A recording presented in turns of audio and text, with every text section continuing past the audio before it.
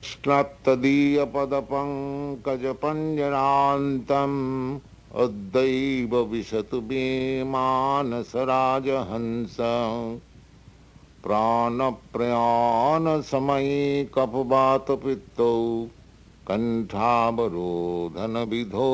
स्मरणं कुतस्ते कृष्णत्तदीयपदपङ्कजपञ्जरान्तम् अद्दैव विशतु मे मानसराजहंस प्राणप्रयाणसमये कफवातपित्तौ कण्ठावरोधनविधौ स्मरणं कृतस्ते कृष्णत्तदीयपदपङ्कजपञ्जरान्तं. Verse was sung by King Kulaśekhara, a great king, but at the same time a great devotee of the Lord.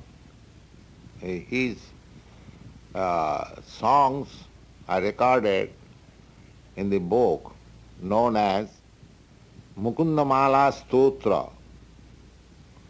That is a very famous book.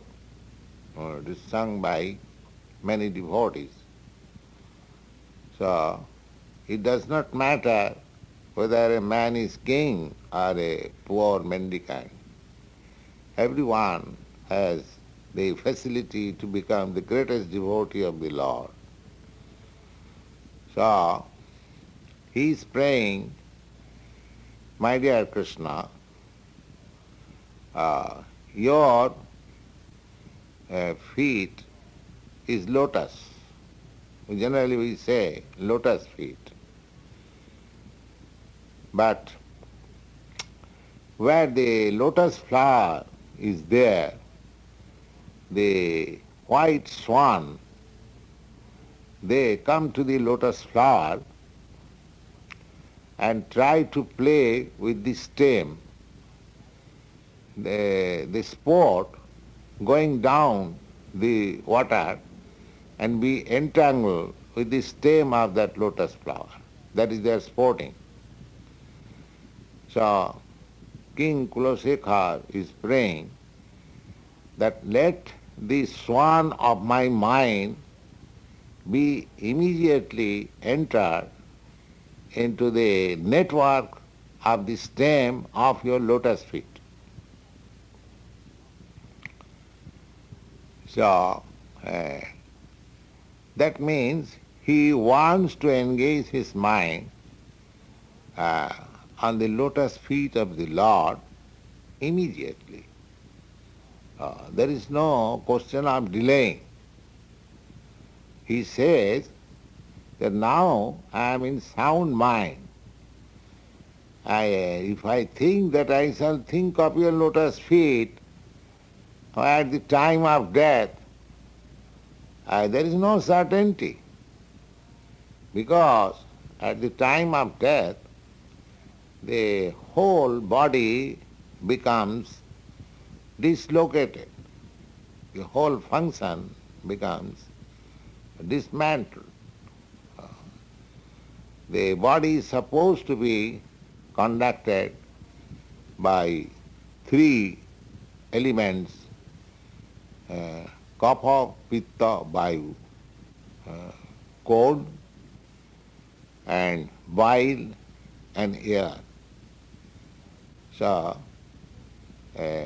when these three elements work simultaneously, there is no disease in the body, but as soon as there is overlapping disruption of these three elements, the body becomes diseased.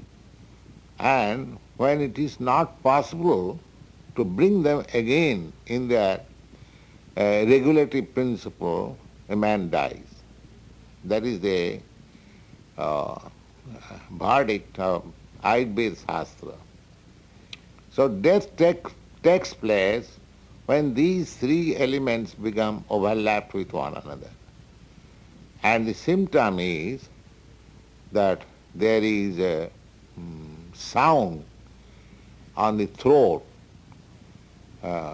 which is called ghar ghar,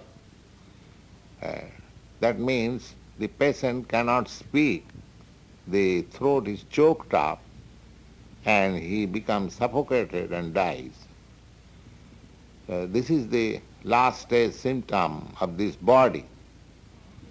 So, King Kulaśekhara says that I cannot wait up to that time when everything will be topsy-turvy. Now my mind is sound. Let me enter immediately in the stem of your lotus feet. That means he is praying, let me die in the sound condition of my life so that I can think of your lotus feet. In other words, he is giving us lessons that if we do not practice to engage our mind on the lotus feet of Krishna, when our mind is sound, how it is possible to think of him at the time of death.